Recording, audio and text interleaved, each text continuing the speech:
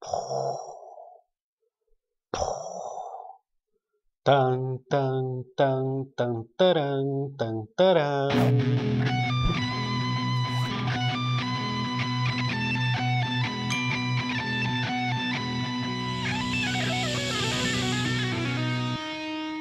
Eu sou o Charles Minoro, sejam muito bem-vindos a mais um vídeo.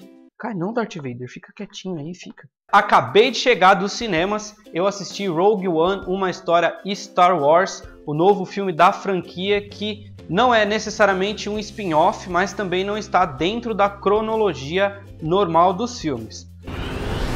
Como o próprio nome diz, é uma história Star Wars. Star Wars é uma das franquias aí de sci-fi mais antigas que nós temos e mais populares das últimas décadas aí, que tem fãs de várias idades. E como o próprio nome diz, Rogue One, uma história Star Wars. Por quê? Star Wars é um universo muito mais expandido do que simplesmente os 7 filmes que nós temos. Eles têm séries, HQs, livros, que estão todos dentro de um universo compartilhado. Então essa história do Rogue One é um trecho que não tinha sido contado ainda. Podemos chamar aí o Rogue One de um Star Wars 3,5, porque ele aí acontece entre o episódio 3, que é da trilogia...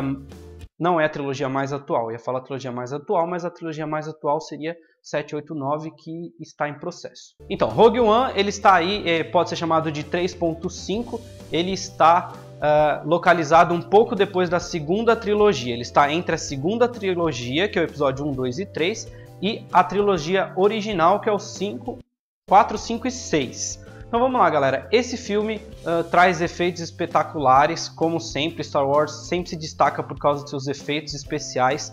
Temos aí personagens muito bons, tem uma dupla oriental no filme que eu achei incrível. Incrível os dois personagens orientais que tem no filme. Não vou falar muito sobre eles para não dar spoiler, eu vou tentar não dar spoiler aqui na minha análise.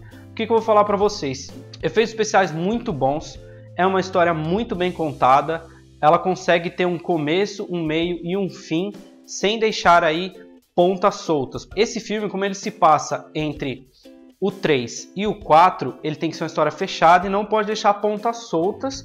Por quê? Porque é uma história que não tinha sido contada ainda, então assim, nada do que acontece neste filme tem que ser deixado para ser resolvido em outro filme, não diretamente pelo menos. Então vamos lá, como eu falo, é uma história fechada, ela está dentro do universo, você percebe que está dentro do universo, porque é bem enfatizado aí a briga do Império, a guerra do Império contra os rebeldes pela libertação do universo. Então, uma coisa muito legal que esse filme resgata é a guerra. Ele foca muito aí que o universo está em guerra, então nós temos ótimas cenas de ação. Não temos Jedi nesse filme, então a gente vê muito mais Stormtroopers voando. E uma coisa muito interessante, os Stormtroopers desse filme eles são bons de pontaria. Isso é uma coisa muito interessante e diferente dos outros filmes. Então, característico aí dos outros filmes, nós temos as naves rebeldes e do Império brigando no espaço, aí os tiros lasers e os blasters. Não temos Jedi e não teremos sabre de luz. Nós temos personagens muito bons nesse filme. A personagem principal, mais uma vez, é feminina, uma personagem muito forte. A atriz é muito boa, eu não conheço outros filmes dela. Eu sei que o nome dela é Felicity, o nome da atriz. Por que eu não sei exatamente o nome da atriz, o nome completo? Porque diferente de outros filmes que eu venho assistindo ultimamente, eu não pesquisei nada sobre esse filme, não assisti nenhum trailer, vi pouquíssimas imagens porque eu tentei ir sem expectativas nenhuma para poder ter uma experiência assim bem completa, bem surpreendente, apesar de, como eu já falei antes, ele é um filme 3,5, eu sabia o que ia acontecer no filme, porque a sinopse do filme é o grupo que vai lá tentar roubar os planos da Estrela da Morte. Se você já assistiu todos os Star Wars que saíram até hoje, você sabe qual é o resultado desse plano. Então vamos lá, como eu já sabia como terminaria o filme, eu queria ter a surpresa de como eles iam contar essa história. Então eu não pesquisei absolutamente nada sobre esse filme e não vi os trailers. Eu quero destacar para vocês o androide deste filme. Ele é o alívio cômico do filme e ele é um personagem ótimo, muito bom mesmo. Nós temos aí os rebeldes de um lado e o império do outro. São apresentados alguns personagens diferentes do que nós estamos acostumados a ver nas trilogias, né? Personagens novos. Nós temos personagens da trilogia clássica sendo apresentados novamente. Alguns são atores muito parecidos com os originais da década de 70 e alguns são os mesmos atores com aí um suporte tanto da maquiagem quanto da computação gráfica para fazer com que eles tenham fisionomia mais nova, já que eles estão bem mais velhos do que quando eles gravaram a trilogia original.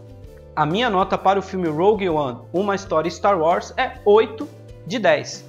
Por se tratar aí de uma história fechada, muito bem contada e inserida no universo de Star Wars, e por seus efeitos especiais espetaculares, e aí também porque ele deixa nós que somos fãs de Star Wars com aquela sensação de que podemos experimentar mais um pouco dessa guerra do Império. E essas foram as minhas impressões sobre o filme Rogue One, Uma História Star Wars. Para você que assistiu até aqui, muito obrigado pela sua audiência. Se você ainda não está inscrito no canal, clica aqui embaixo no inscrever-se, ativa o sininho das notificações para você não perder nenhum vídeo que eu lanço. Me siga nas redes sociais, aqui embaixo tem o link para o meu Instagram, para o meu Twitter, tem a página do Facebook também.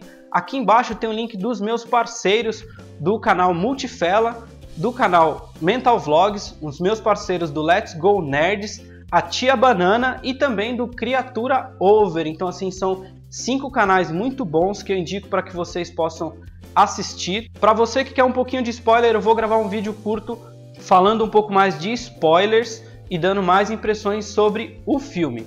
Nós nos vemos no próximo vídeo. Sayonara. Bye, bye. You're rebels, aren't you?